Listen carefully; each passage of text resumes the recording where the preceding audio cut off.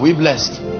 Please, you must trust God that after this morning service, you don't just rejoice and share the grace and dance back to your house recycling your current realm. You must look at where you are today and wave it goodbye and say, I'm tired of this. I have compassed this mountain long enough in ministry, in life. How about influence? Sadly, we could not touch on church growth yesterday in detail. There are secrets and there are principles. People don't just come to listen to you just because you have something to say. No. There are dynamics to this thing.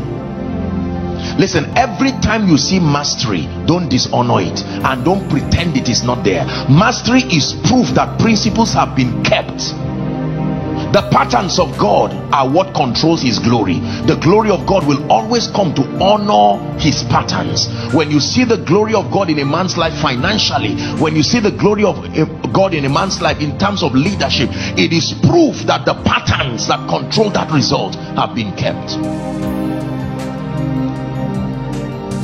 There are women here that cook very well.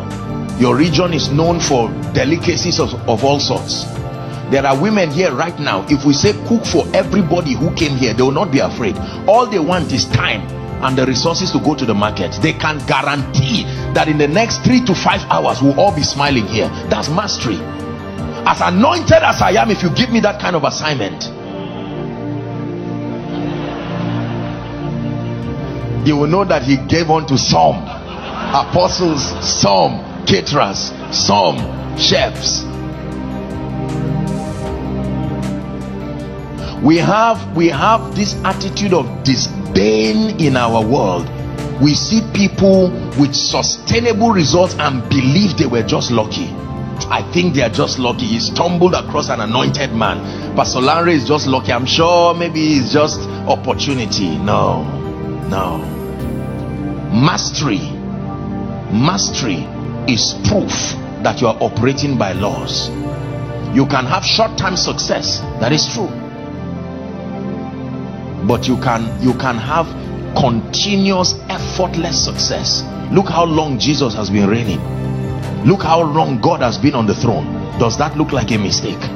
Kings reign for seasons and he brought them down. So when we worship him, we don't just worship him because he is God. We worship him because he is old. We respect the laws that govern the throne he's seated upon. Why do you think he's called an ancient of days? Time is part of the reason why we worship him.